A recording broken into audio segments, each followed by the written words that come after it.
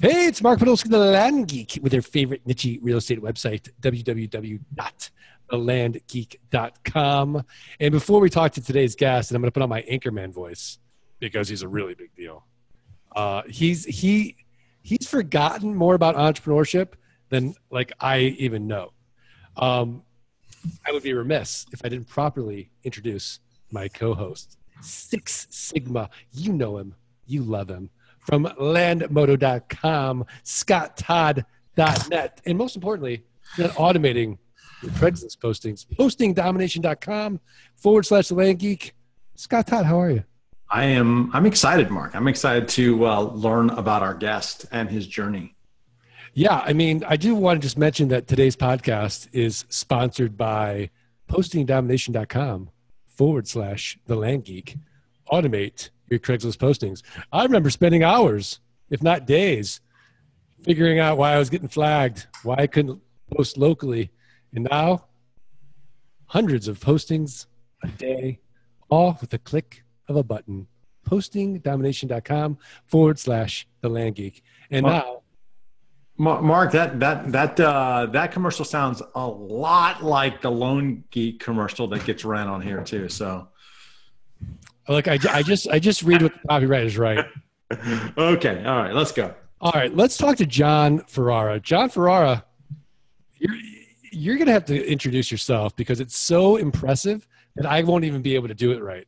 So tell the Art of Passive Income listeners whom you are, if you wouldn't mind. Well, Mark, before I get to that, I just want to take a moment and thank you and Scott for giving me the opportunity to slide my soapbox up into your community and share my passion, plan, and purpose in life, and that is helping other people grow. I truly believe that's what we're on this planet to do, and that service is the new sales, and that if you engage if you start every relationship, every engagement with the intent to learn as much as you can about that other person with the desire to help them become better, smarter, faster, achieve their passion, plan, and purpose in life, you will be able to build a gold mine. I know I did. And I guess you want me to talk a little bit about that.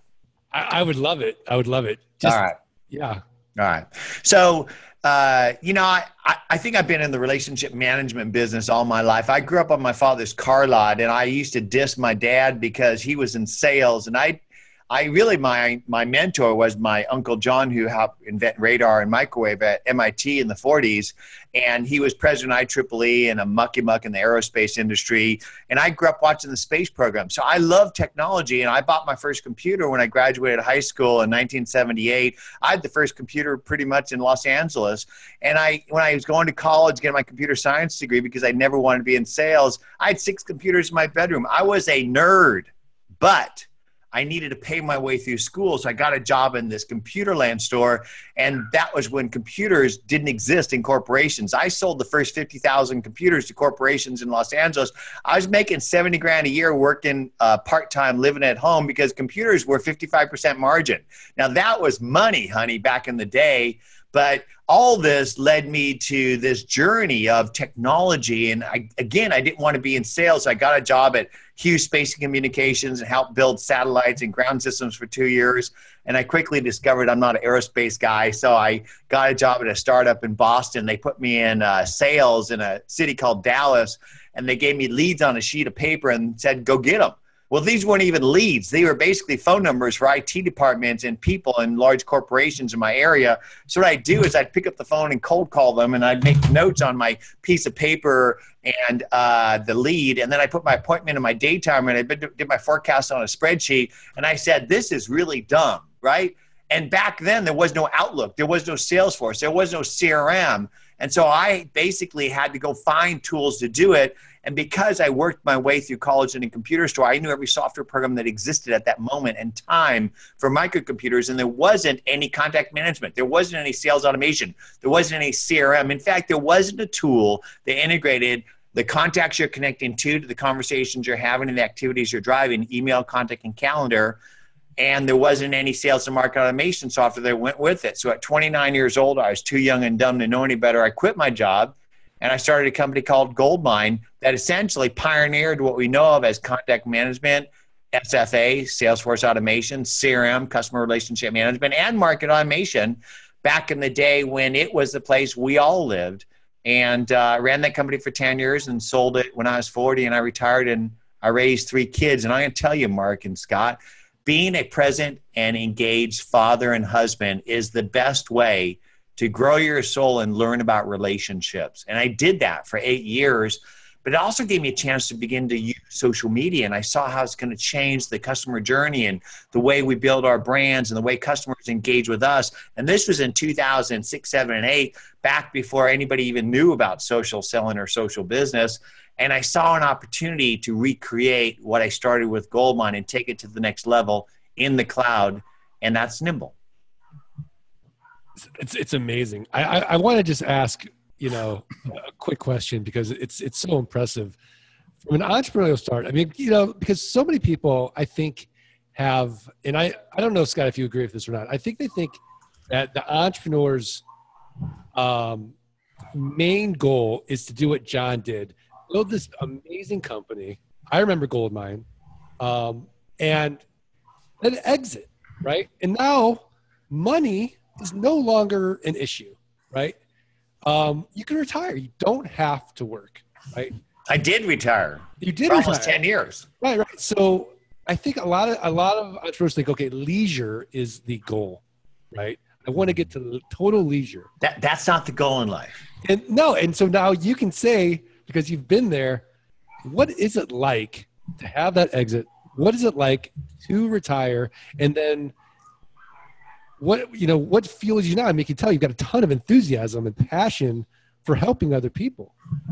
Well, it's interesting is a year after I sold GoldMine for more money than you could ever imagine at 40 years old, I got a tumor at 41 and almost died. And I think that when you're faced with your mortality and the journey of wellness, if you're blessed, that you have to re-examine yourself and your life and your purpose.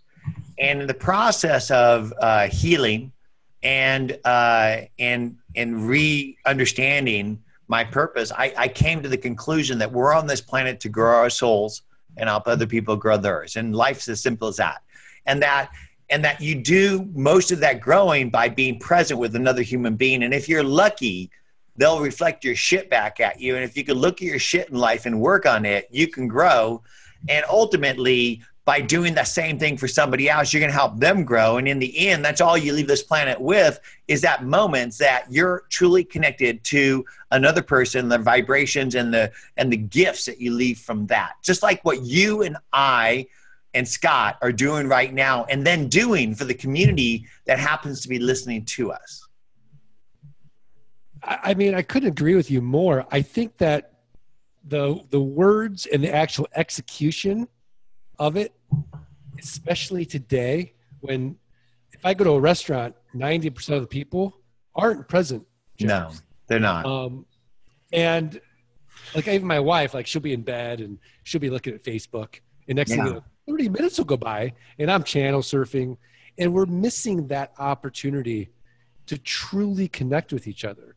And in a time in history when, I mean, this is relatively all new. Our brains are, and it's only going to get worse, I think, with virtual reality. Yeah. We're all sort of like these dopamine addicts. And how do you navigate that? Because your actual business now, Nimble.com, is so integrated in all of these things, and you're ubiquitous. You're not only your social, but you're web based. You're tablet based. You're iPhone based. You're Android based. Like you're everywhere. Well, I think that the more digital we get, the more human we need to be, because ultimately business isn't about B2B or B2C. It's P2P and H to H. It's people buy from people, and they buy from people they like, know, and trust. And if you're going to earn somebody's intimacy and trust to become their trusted advisor, so when they need your products and services, you're not only top of mind, but they pick up the phone and they call you and they drag their friends with them. How do you do that today? You do that by not sending somebody a quarterly newsletter and saying, buy my product or how great I am.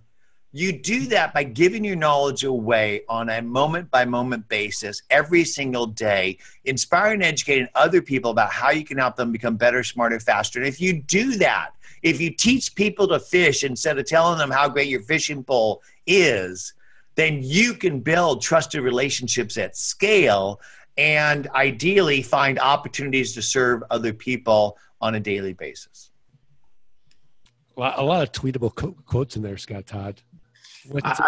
I mean, I think it's a model. I think, the world has changed where you would keep all your knowledge to yourself, and clearly it's one in which, sharing is the new caring, right? You share if you care and you help other people.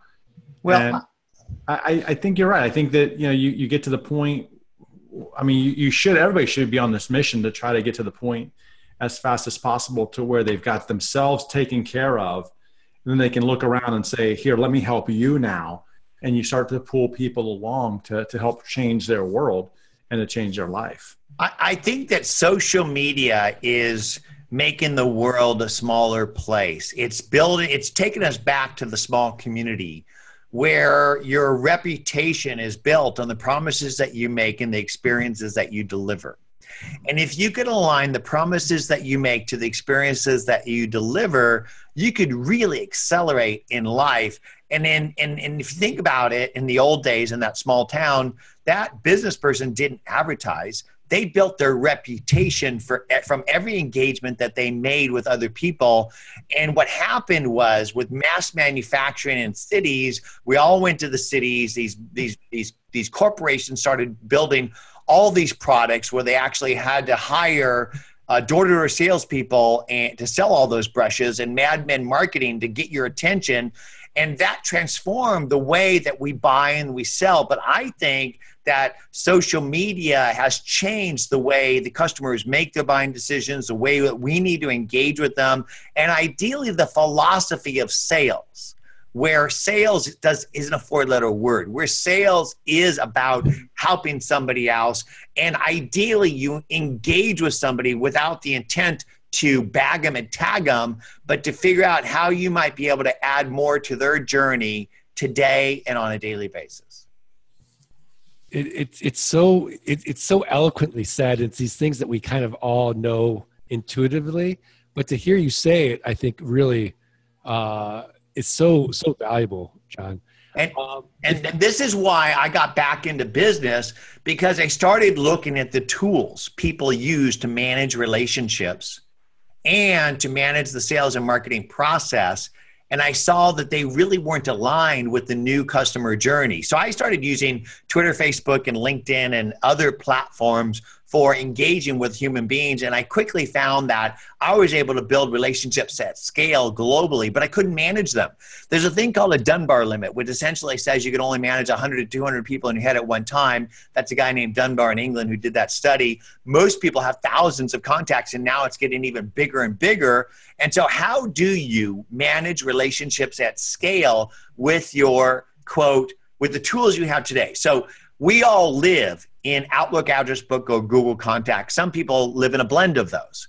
And the problem is with those platforms is that email, contact, and calendar aren't connected, which means if you go to a contact record in Outlook, Address Book, or Google Contacts, the email and calendar activities that you and the team have done with them aren't linked to the contact record, which means you don't have context. And you don't know who they are and what their business is about. And that's your job as a business person, is to prepare before every engagement. You need to know who somebody is. You need to know what the business is about. So you Google them before a meeting. And ultimately, you don't type that into the contact database. So ultimately, when you go back to that contact, you don't have the history, you don't have the background, and you're not prepared. And that's just yourself, let alone your team members. So our contact managers, which are the operating system of our business, because if you have a business today, you have two choices: Google Apps for Work or Office 365 for your email, contact, and cloud productivity suite.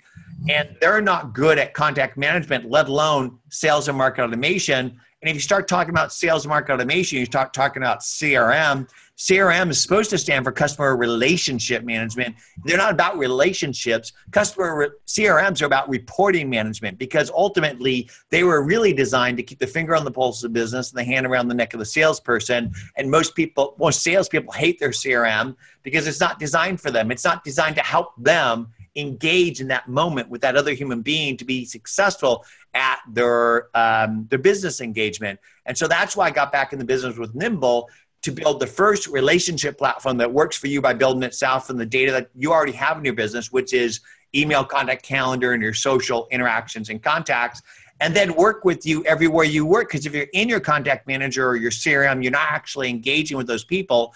We all live in our inbox, and now more and more wherever we can have conversations with customers, which is Twitter, Facebook, LinkedIn, Pinterest, Instagram, Foursquare, Google+, Crunchbase, and Snapchat. And so how do you manage relationships at scale with all these different contacts in all these different places? That's what Nimble does for you. That's incredible. As far as you starting it up, when did you start Nimble? Like, obviously you had a problem. You went out and solved it for yourself. Now you're building a team, you're hiring, you're motivating, you're doing these things. You're the visionary, right? Yeah. I want to kind of get into the details of that piece, like the weeds of entrepreneurship. The weeds of entrepreneurship. Like, how does someone like a Jon Ferrera grow another business to that next level? Well, let's first talk about how I built GoldMine, because I think it's applicable to how I built Nimble, because there's lessons in both. Okay. So imagine it's 1989. There is no Outlook. There is no Salesforce. There is no CRM or contact management. And I built one of the first ones. How do you sell that?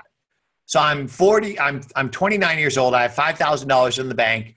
How do you reach your audience? My audience is individuals and small teams of 2 to 25 in small, medium, large, and enterprise companies who would need relationship management software, but they don't even know they need it. So what I did was I went after the influencer of my prospect. And that was the guy that sold them the network, the Novell reseller, because I built the first networkable business application. So I cold call every single Novell reseller in the country, and I got them to use it, because people sell what they know and they know what they use. And then once they started to use it, then they started to recommend it. And they already had thousands of existing customers. And I immediately was able to build a revenue stream of $50,000 a month without having to spend a dime on marketing.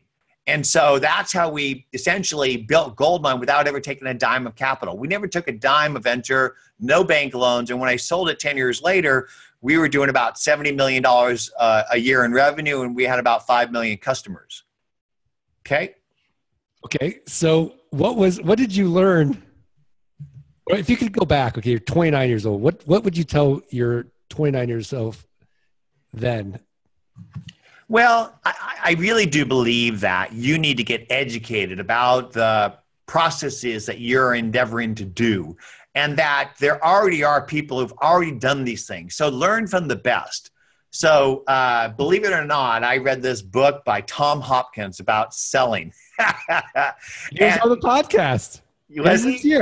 We know Tom. Will you tell Tom I said, hey, and thanks for helping me build GoldMine? So I read Zig Ziglar, Dale Carnegie, Brian Tracy, Stephen Covey, Napoleon Hill, all the traditional books about Think and Grow Rich and positioning and the 22 immutable laws of marketing. And I had to learn on the go. But ultimately what I did is I took these things, like the concepts of strategic selling and also nurture marketing, and I built software that did these things, because I was a computer science math major, so I knew how to build this stuff. And so if you're listening to this today, you need to build your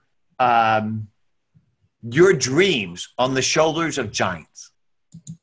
And so the knowledge is already out there. In fact, today, when people start talking about social selling and social business, it really is just regurgitating Dale Carnegie and all these other greats who are talking about building relationships, and that the more people you outgrow, the more you will grow. This is just old stuff regurgitated for a digital age. And so don't try to reinvent it yourself. Go and build your dreams on the shoulders of giants. Okay, so now you've got all this knowledge, you've got all this entrepreneurial success, and now you're going back into the startup world. Yeah. With Nimble. Yeah. So this is 2009 and 10. It's been 10 years since I've been in the technology business. Nobody knows who Jon Ferrera is. And the only people who know what GoldMine are old farts or people who are just kind. So how do I go build my brand and the Nimble brand, right?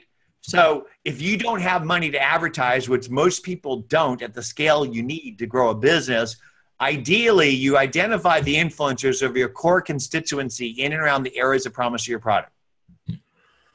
Okay. I did that in the Novell days with the Novell resellers. And then I scaled that by going after the writers of the business and technology pubs and essentially called them up and said, how can I help you write more stories? GoldMine got more awards, more print than all the other products combined because we learned how to tell stories and get other people to tell those stories through PC Magazine and PC World and all those other places, Fortune, et cetera. So here I am today, and those publications aren't really relevant anymore. So the pubs aren't there. So, PR works, but not to the level. So what I did is I started to, I understood that what you need to do in order to grow a business today is you need to get out in the social river and you need to start engaging with customers who are in the process of their buying journey, which means sharing content in order to get their eyeball. So what I did is I identified the top people that inspired me in and around the areas of promise of my product, top thought leaders in sales and marketing and social media and customer service, et cetera, entrepreneurship, startups. I started sharing their content and attributing the category appropriately, pound sales, pound marketing, and their name. What that did is it began to get people to bite +1, like, comment, retweet, and engage myself and my company brand. But also I then began to engage the influencers because they saw that I was sharing their stuff. They said, hey, Jon Ferrera, thanks for sharing my stuff. And then I said, hey, Mark and Scott, great to connect with you. I love your stuff because of X, Y, and Z. Let's have a chat. And then when you get in a chat with that influencer, you don't start talking about yourself or your product. You ask them questions and you shut up and you listen to find ways to add value to them. And that begins a relationship. So we built an army of influencers in and around the areas of promise of our product. They then began to use Nimble and become evangelists. And then their networks of networks started doing the same. And that's how we built the brand. I'm going to transcribe this and I'm going to write a book called The 5-Minute MBA. Well, I've got the 5 E's that essentially summarize it very quickly. Okay, what are they? Educate, enchant, engage, embrace, and empower your customers, right? So you educate with enchanting content and you engage people that bite on it with the intent to empower them to grow. Yeah, Scott, I'm taking all of this, by the way. We're not splitting this at all. Okay. And then I got the 3 P's. All right, let's hear the 3 P's. So if you can figure out what your passion is and build a plan to achieve it and make it your purpose on a daily basis, you can achieve anything you want in life. And then I got the 5 F's. All right.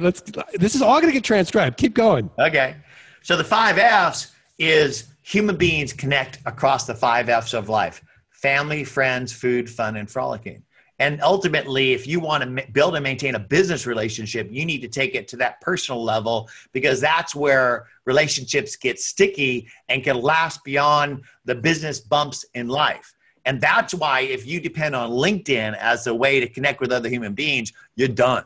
So for me, when I Nimble somebody, it maps their identity across all their identities. And you can learn more about Jon Ferrera in 5 seconds by looking at my Instagram than you can in 5 minutes on my LinkedIn. And so ultimately, you need at least 3 to 8 data points to find a point on a map: longitude, latitude, and altitude. And if I just give you 2, you may not find me. And so ultimately, to connect with another human being, you need to know who they are, what their business is about across all their identities. And if you do that properly, you will be armed and prepared to earn their intimacy and trust so you have the opportunity to help them grow. Yeah, it's powerful stuff. Scott Todd, what are your thoughts? I'm just taking notes here. I'm writing my book. We got the 5 E's, the 3 P's, the 5 F's. I think that one of the things that you talked about, Jon, is you talked about family and friends. And, as part of the first 5 F's, food. I heard food. Maybe I'm just hungry. I don't know. No, you heard food. No, It's heard family, food. friends, food, fun, and frolicking. I mean, this is essentially all we put on our Instagram and our Facebook and all these other places. And we do that. We share the stuff because our souls are hungry. I think that even those 5 F's, you know, it's not. It gives you a great insight into a person, but if you're ever struggling with something to talk about to somebody, just go to those 5 F's alone, because, you know, you could, especially like in a business setting or something, people, I mean, you know, okay, they're there to do a function or something, but you know what, at the end of the day, they're not, I mean, they don't go home and think about, you know, their company, or they don't dream about their company. Or if you look at their phones, you know, they don't have on their cover necessarily their company logo. What they have their wife, family. They have maybe places they've been, food eaten. Yeah. In the old days, when we went into an office, I used to teach my salespeople, look at their walls, look at the books they read, the degree of the school they went to, the knickknacks they collect. All these are clues into who that person is and what they're about. And ultimately, this is how you start every conversation. If you don't think about it or not, you don't start the conversation by saying, okay, have you looked at my proposal? You start it by saying, how's your day? How's the weather? How about them tigers? You know, whatever you talk about. And ideally, you do that for at least a few minutes, if not 5 minutes, in order to break the ice. And that then opens up that person. And ultimately, you want the person you're engaging with to be present, to be open, and that creates opportunities for you to ideally add value to one another. Yeah. Yeah. I mean, Jon, you're so fascinating. I'd love to know a typical Jon Ferrera day from the moment you wake up, what time you wake up, what you do, and then by the time you go to sleep. What's a typical, let's say, Thursday look like for you? Yeah, so I wake up anywhere from 6 to 7 o'clock in the morning, and my wife grew up on a farm in Central California, so she loves animals, and we usually end up with 4 of our rescue dogs in our bed, and then our daughter and maybe one of our sons, and you know, we'll lay there as a group of salamanders, just sort of cuddling up together, and then I get up and I put cold water on my face just because I just like to feel a little fresher, and I put on something cozy and I go downstairs and I make some coffee because I love my first cup of coffee in the morning. I'm usually the first one down, and so I have a little bit of time, a little bit of moment, and I'm a digital guy, so I usually have my cup of coffee and I open up my MacBook Pro and I do whatever you do on the computer for that period of time while I'm having that cup of coffee. Because for me, I love that first cup. And then by that time, my family's down and I go hang out at the table, either help prepare people, sign things, help them prepare their day. And then I'll go take my shower, kiss my wife goodbye, and jump in the entrepreneurial trench with my team. Okay. And then what time do you think you're home by on average? Yeah, so I usually like to get home between 6 and 7, and I love to cook. So my dad's from Sicily. His 8 brothers and sisters came over on a boat in the 1920s, and they all cooked, even the men. And I truly believe that by serving other human beings is the best way to build a connection. And so one of my 5 F's is food and friends, and I love to serve my friends and family. So I cook, and cooking is like a meditation to me. And so I do a variety of cooking, but I like to braise things. I have a cast iron Dutch oven thing that I do a little bit of braising in. I have a Kamado grill that I do a little grilling in. Sometimes I smoke things and sometimes I grill them. My wife is a pescatarian, so I end up eating a lot of kale and squash and other things like that. And I think I'm a little healthier because of that. And then my wife and I might watch a little show together. We have a few different shows that we like to watch together. And then I do a little bit of reading. I fall asleep by about 10 o'clock. I mean, tremendous. Well, we're at that point now. It's so sad, Scott. I really don't want to end the podcast. You've been geeking out on this podcast, man. Yeah. But we're at that point now in the podcast where I'm going to put you on the spot, Jon, and ask you for your tip of the week, a website, a resource, a book. You've given so many tips that I'm actually going to write a book from it. But another tip of the week that will improve the art of passive income listeners' lives. Mark and Scott, I think that sitting is the new smoking, and that we need to move and we need to get outside to be healthy, and that whenever you can do it, take your phone calls on the road with you. Do what I call walk and talks. If you have meetings with other human beings, don't do it behind a desk or a conference table. Meet them for a walk. The best way to connect with somebody is to actually get outside and be with them. And so my tip for you is to start doing walk and talks with your team members, with people that you're meeting for business purposes, and or just on the phone, or even just yourself. I think if you walk for an hour every day, eat half of the food that you have in front of you at every meal, and ideally give the other half to somebody less fortunate than you, that you will be a happier human being. It's so refreshing, Jon. I love it. So do you like my treadmill desk? I do. The fact that you're sitting there doing a walk on your treadmill while you're talking to me is a testimony that you and I read from the same hymn book, you, Scott, and myself, Mark. Yeah. I want to ask you if you're on a desert island and you could have one book, business book, what would you bring? Encyclopedia Britannica. Gotcha. As a kid, like I said, I was a bit of a nerd, and I lived a half a block from a library, and I just found that reading was such a great way to get knowledge. And that today we have all these devices, right? And we can look things up, but ultimately you can't look things up that fast.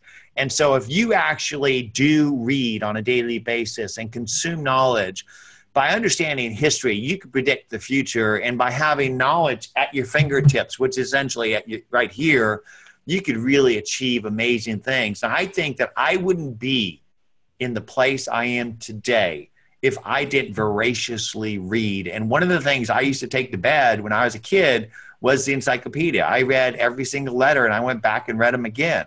And because knowledge is power. I was the same way as a kid, actually. Yeah. But I didn't start GoldMine.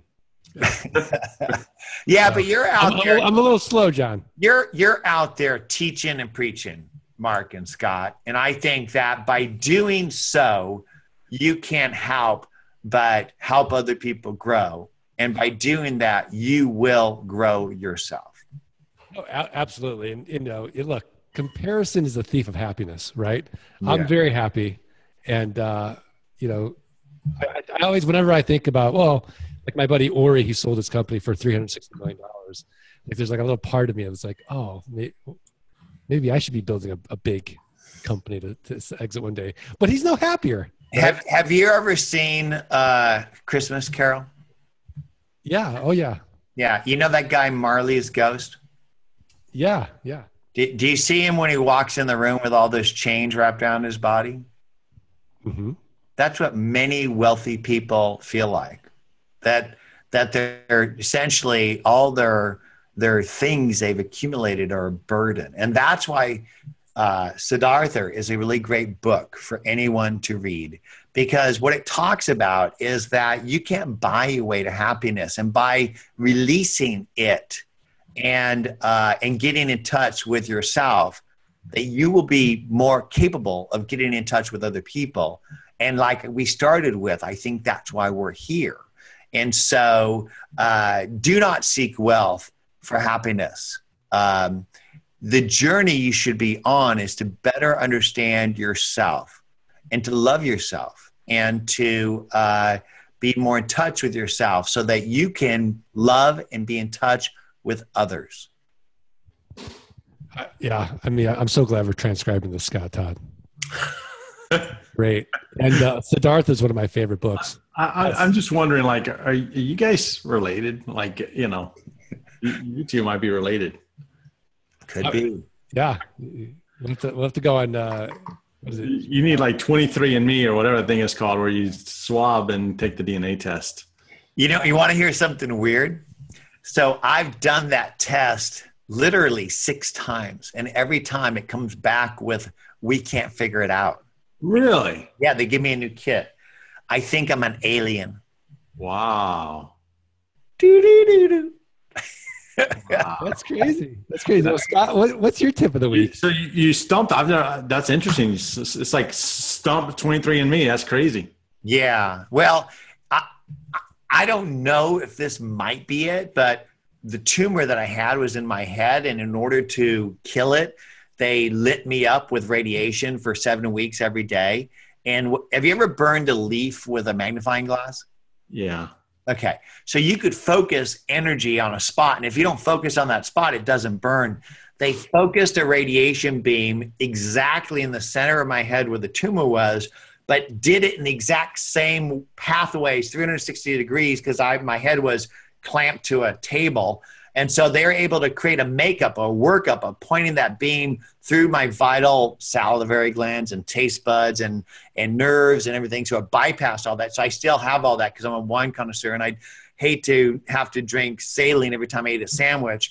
But maybe they zapped all my cells, so I have no cells for them to find. But I don't know if that's really true. Do you have fingerprints? Okay. That's a different conversation. I do. Okay, Mark. This tip is for Jon. Okay, I couldn't resist because he said, sitting is the new smoking. You've said that many times, Mark. I'm using this tip right now, and it's the Smart Desk. And it's here, I'm going to even give you the link. It's by autonomous.ai. It's the Smart Desk. And it's got all the fancy buttons, rises up and down. But Mark, when you look at this, check it out. In the lower right-hand corner, they've got the AI box, which the AI box is your AI personal assistant, and smart home control that's built onto the desk. So think of like our friend Alexa. Okay. Oh my gosh, I'm buying this right now. And then what it does is it watches your calendar and it says, hey, Mark, you have a meeting at this time. Would you like for me to raise your desk? And you're like, yes. And so it raises the desk. Or, hey, Mark, I see you've been sitting all day. Would you like for me to raise your desk? Yes. I love that. What's it called? It's and I actually put it in the chat for you, but it's by autonomous.ai, and it's the Smart Desk 2. Yeah, but there's a business edition, there's a home edition.